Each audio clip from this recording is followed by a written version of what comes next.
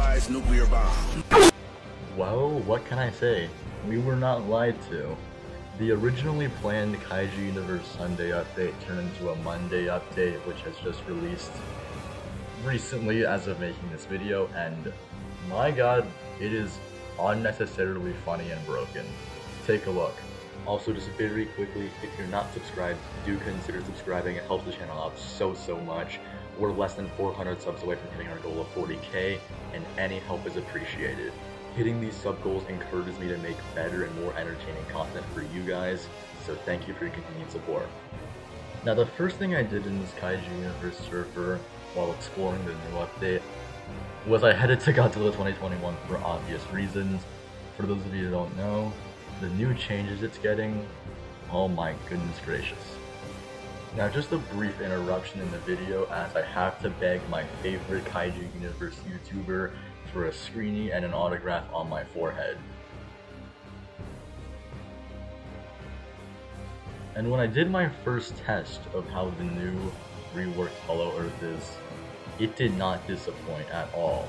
But then I did some more tests on what would actually happen in a quote-unquote realistic fight scenario, and the Hollow Quarry very much did disappoint. Now, with the people at Florida, I did another test of how good the Hollow Earth really is in combat, and it proved to fail miserably.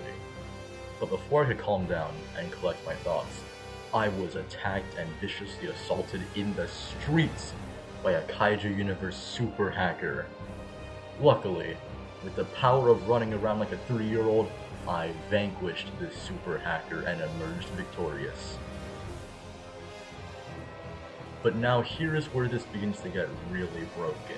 The second richest Kaiju Universe player with over 100 million LEGO Godzilla money, Colty Boy, came to Florida, and I wanted to do an experiment.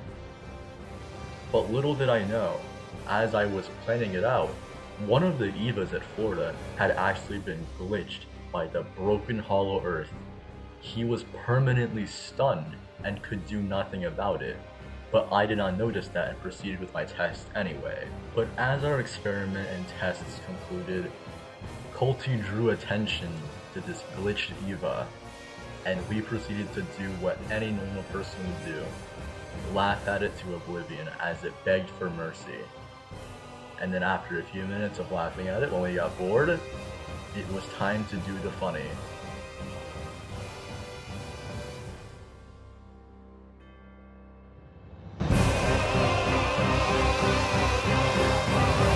But to my horror, the knockback feature let him survive.